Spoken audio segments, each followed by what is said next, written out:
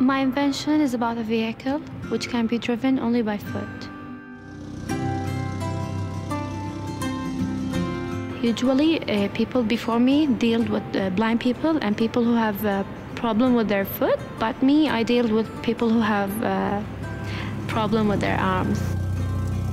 First thing I had to have is a prototype of the project, and this was a big challenge for me since I'm studying architectural engineering. I asked my two colleagues to help me since they are studying mechanical engineering, and they helped me to have this final prototype.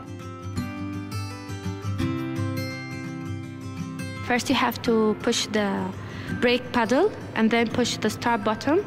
After that, the machine will be run automatically. You can change the gear using your feet. It's an automatic gear. Then you can steer the steering by just adjusting your feet, and it's very smooth and easy. I got the inspiration of this idea from an American pilot.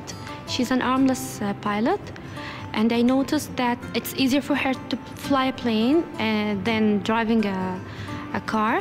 I noticed the difference between the two mechanisms, and I combined them to have this final design.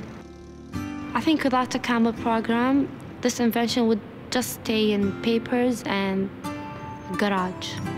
That's it.